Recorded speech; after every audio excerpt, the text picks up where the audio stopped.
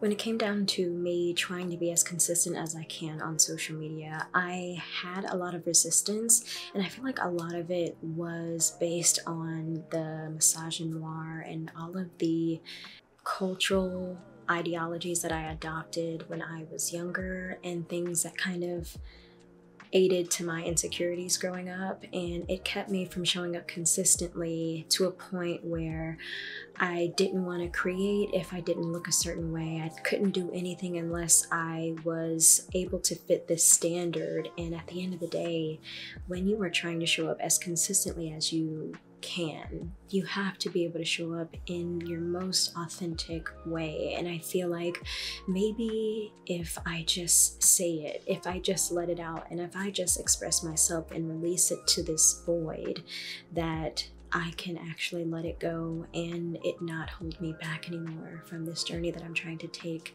being a creator on this platform. I advise you to watch this video, hear my story, and maybe after you strip away the layers of insecurities or things that may be holding you back from showing up consistently on social media, if that's something that you want to do, or consistent anywhere in your life, because it doesn't have to be on this medium that you choose to express yourself. It's in any way that you choose to show up in your life. And yeah, hope you enjoy.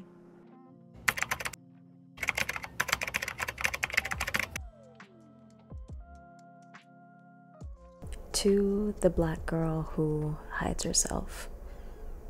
Often in our day-to-day, we enter spaces where we have to dilute our essence to become accepted. Women of color across the world are told to straighten our kinks, to brighten our eyes, to mold our bodies, to shape our character into the box designed by the hands of our oppressors.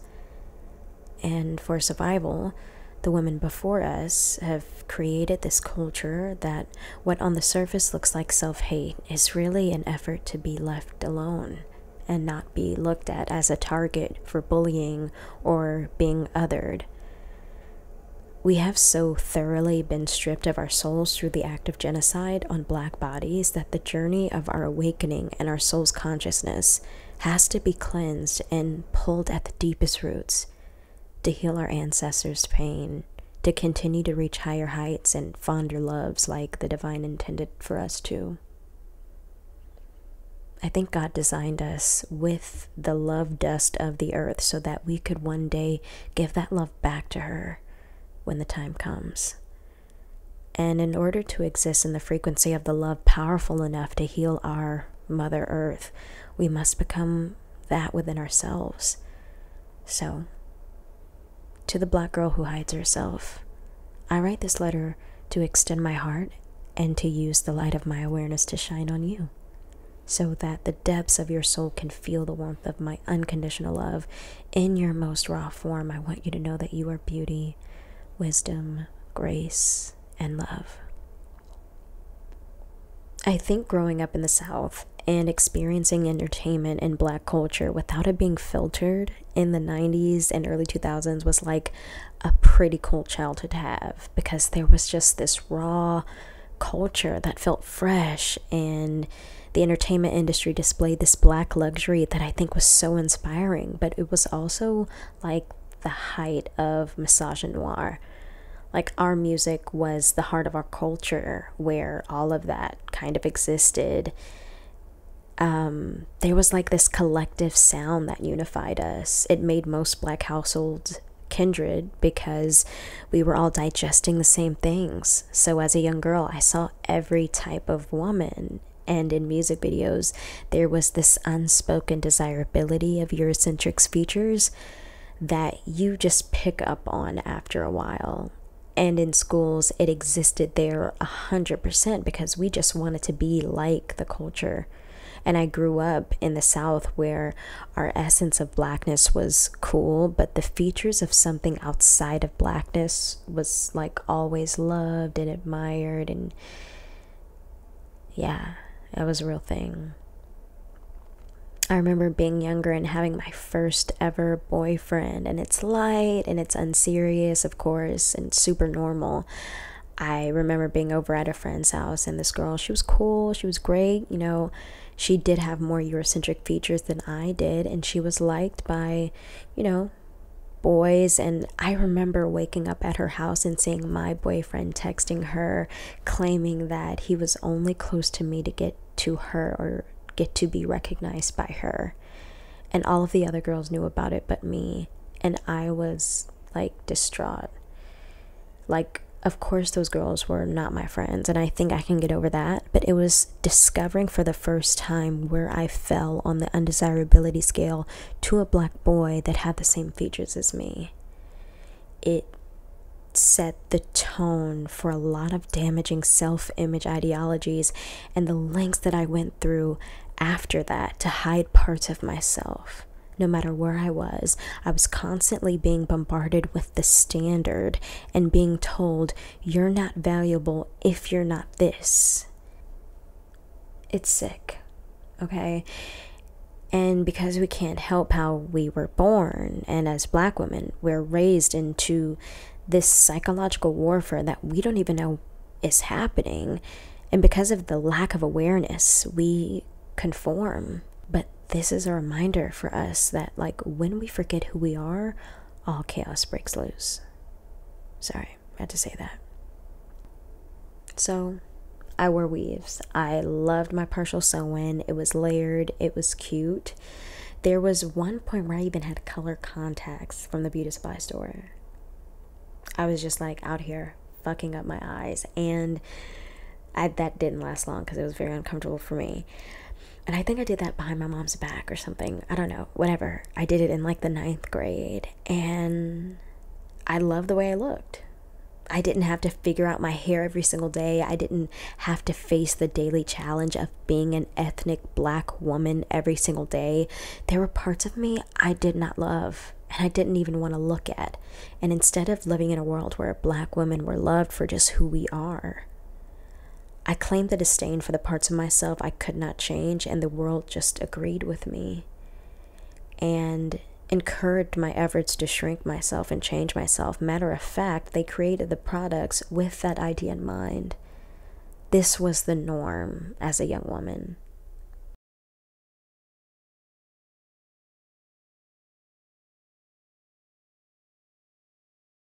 So I want to say in college is when my self-love and the discovery of who I was started to grow. I went to college and I danced on a team where I was one of 4 black girls and the only one that actually grew up in a community where black students were the majority, because there is a difference. And I wore weaves because it was convenient, because I was performing and competing and practicing. And then I reached another state of awareness where I just stopped pretending that the racially biased comments that the people in my environment would say and use, and the politics that came with being a minority amongst people that didn't look like me, was just no longer tolerable. It made them really uncomfortable, but because I had already existed in so much discomfort for the years that I was there, and I just didn't understand why my experience with them wasn't teaching them a lesson of like certain things not being okay. Like, they just got too comfortable and it pissed me off. So of course I was the most hated, and I think I'd rather that and people kind of tighten up around me because they know I don't play that shit than just kind of kiki and ha-haing at every little dumbass comment that they would say. Like, I was literally in a war zone every day, damn near, when I was at my first college. But to move forward, I reached that state of awareness, and I was like, wow, these people don't like me no matter what. And it's deep, and I know this is going to go over some people's heads and be an unpopular opinion, but like, hear this. It doesn't matter if they have a cousin with a black friend, a mixed race person in their family, their favorite celebrity looks like you, their maid was some immigrant from a melanin dominated country, and they've spent their entire life raising them under some indentured servitude in their household for however many years. Like, none of that matters. The amount of laws put against our survival and the lengths that our government took to tell other nations why they should fear us is enough evidence that they only tolerate us. And they can only really pretend to do that when they are seeing us hate ourselves or trying to be and act like them. Anything else is just an open door to some psychological war that I went to when I was in college, where they will do the best that they can to get you out or manipulate everyone around you into changing how others perceive you, and then celebrate after as if it's what they are justified to do once you're gone. It's generationally how they have operated for thousands of years. And it sounds too raw to be true, but that doesn't negate the fact that it is true. And anyone with an argument to that statement, I'll save you the time by saying, I am not about to argue with you over my life experience. And I'm not about to argue with you over something that you know is true. And it's funny because their own racial bias would rather argue my validity than do the work within their own generational healing and their community that would ask the question why that level of hatred was normal in the first place. Because then they would have to answer why they find nothing wrong with it. Because taking the route to pointing the finger and gaslighting someone else is much easier than doing the work. But I'm not surprised. Because their ancestors didn't even pay for their own labor. How can I expect them to know what it means to actually do work to make change? I think this portion is called The Sprout because it's a redemption story. You know, throughout all of the darkness and the dangers and the imperfect circumstances, we just kind of rise anyway, you know. So I left one school and I went to another, and I told myself that at this next school I wanted to strip away everything and just grow and exist as me. I didn't know anyone and I didn't want to. I think discovering myself and showing up as me and discovering what that means was more important at the time. So I wore my natural hair. I wanted to see what it would be like if I allowed myself to grow.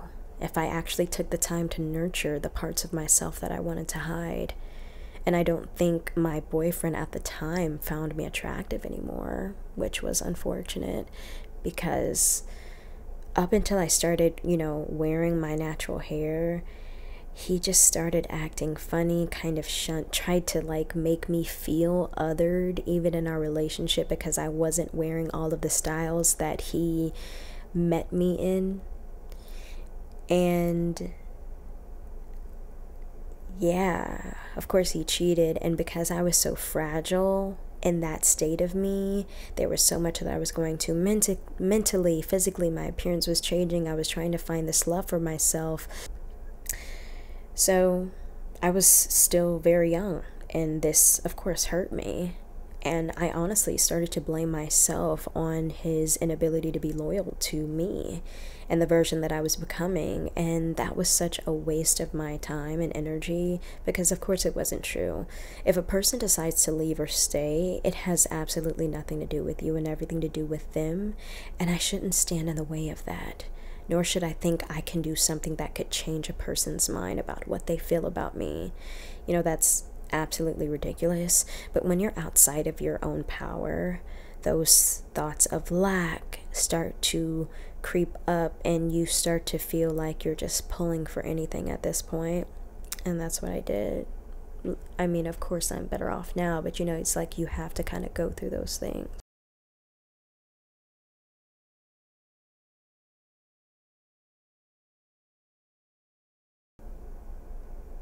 I think this part of my life, this blossoming in my life, is a time that feels like this slow emerging, this slow unraveling of who I am and who I'm truly meant to be. And when I say slow, I mean slow, like really juicy. And I'm really allowing myself to take my time. And for the first time in a very long time, I'm not feeling any type of way about the pace. And my birthday is going to be September 17th, and I will be turning 29 years old. And I was telling my partner that this age feels like an ending of old cycles, and I'm just looking forward to my 30s a lot. And I'm actually optimistic about the many experiences that I will be able to have. And along with the things that I've already learned along the way, I'm interested to see how I will like navigate through new challenges with the experiences that I've already had under my belt. And now that I'm much older and far from the girl I was, I have the leverage to say that those insecurities that I had when I was younger, you know, they kind of never go away. You just overcome.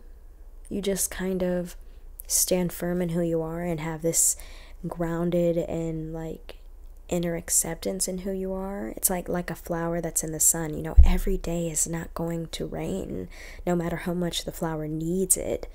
But hopefully the roots sit in the soil dark and deep and moist enough to nourish itself on days where the water is scarce. Every day I won't feel like my best and most capable self, but my experience and everything that I have overcome just to be okay with me is enough proof that things will get better, that I am and that we are wonderfully made. And I think this conversation is so important to have as a creator, because I felt it was hard for me to show up consistently when I was comparing my appearance, myself, my journey. Because I am who I am, I'm gonna have to get things, you know, the harder way. Or because I am who I am, it's gonna take me a lot longer to get the things that I want. And yeah, if that is true, so what? So what? Actually, like, holding my journey sacred and not really caring about the pace is really all that matters. And it starts with like a deep love and grace for myself, to give myself permission to take time. You know, these things will take time, you know. Yeah. What's so great about YouTube is that you don't have to be this perfect person to build a platform. You just have to be authentic, and I didn't want to hold myself back anymore. So, to the black girl or boy who hides herself or hides himself, I just want you to know that the sun rises and falls for you to delight in all that God has created on this earth. You set the trends, you make the things happen, because you are the culture. We will always see the future first. That realization alone is enough to inspire me to push forward and create. But what inspires you to kind of push forward? I know what makes me happy and giddy, just the thought of like being in our culture and being on social media. When we see something, everybody kind of sees it, and we will laugh about it for like a week and a couple of days. And it's something so small, but it's something I cherish because I genuinely enjoy laughter. And I don't know, it's just something that I've always took pride in as a black woman. And I think it's kind of something that brings us together that's really, really special. Yeah.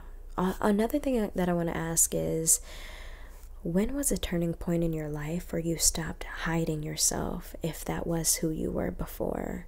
And if you aren't quite there yet, what is the thing that's holding you back from fully presenting yourself to be this creator that you want to be?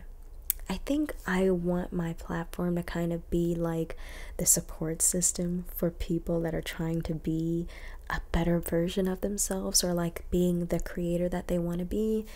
Like, it's trial and error, but you actually have to try to get one step closer to that version of yourself that you're trying to be. And it's really all about the journey, and the journey doesn't start if you don't begin. So